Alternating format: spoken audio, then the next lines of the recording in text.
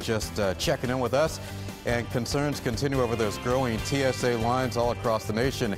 It's an issue that may only get worse as a record number of people get ready to fly this summer. News 8's Brian Spyros joins us live from Bradley International Airport with some ways to save yourself some time as you go through security. Good morning, Brian.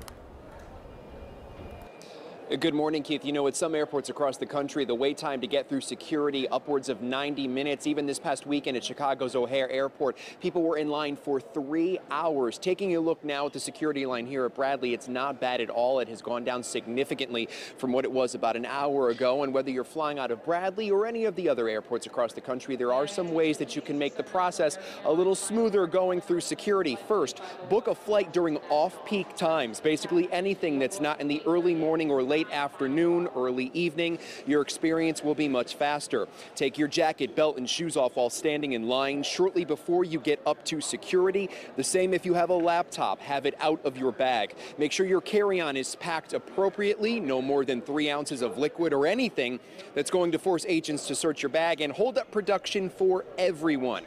To avoid the long lines altogether, there's also the TSA PreCheck. It costs $85 to enroll and is good for 5 years. It allows you to go through security much faster, but it may not be an option for everyone.